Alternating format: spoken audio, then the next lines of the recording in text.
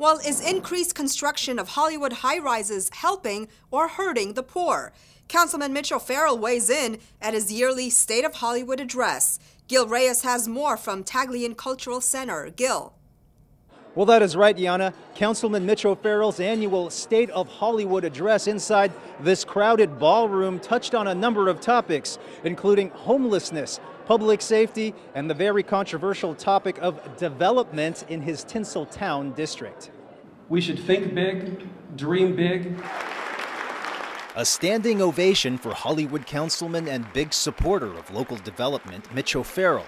Speaking to business leaders, Farrell opposes plans that could stop construction in Hollywood. This ballot measure would be a direct threat on the production of affordable housing. He's referring to a proposed ballot initiative led by Michael Weinstein, his AIDS Healthcare Foundation, and the group Coalition to Preserve LA.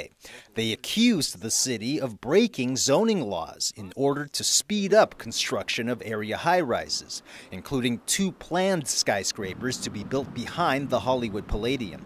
Some say these projects only benefit rich developers, while squeezing out longtime residents who can't afford to live in these new buildings. Weinstein's proposed ballot measure could delay construction for years, but O'Farrell says that will end up hurting everyone. So when people who are promoting this talk about, well, it's only luxury housing and we're chasing away the middle class, the reverse is true. The reason housing is getting more costly over the city is because there's a shortage. So market rate housing prices will come down when the production goes up. And O'Farrell says affordable housing for the poor will be included in these projects. Supporters also say increased development will create much needed construction jobs. The developers invest in the community, and it's that investment that improves the community. When I came, Hollywood was practically all parking lots.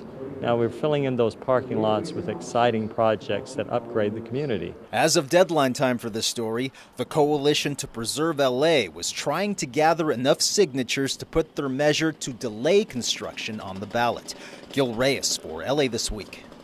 The city has set a goal of building 100,000 new housing units by 2021.